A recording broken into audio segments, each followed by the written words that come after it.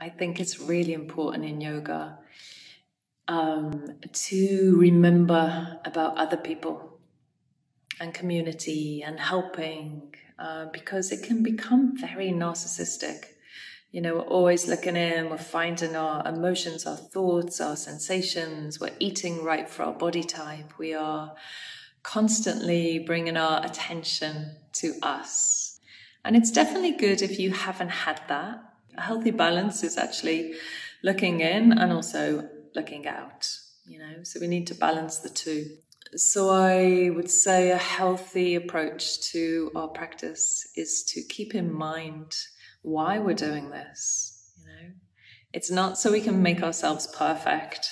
And for the perfectionists, then this is tricky, you know. It is about, we are receiving knowledge, we're understanding ourselves so we can actually help others.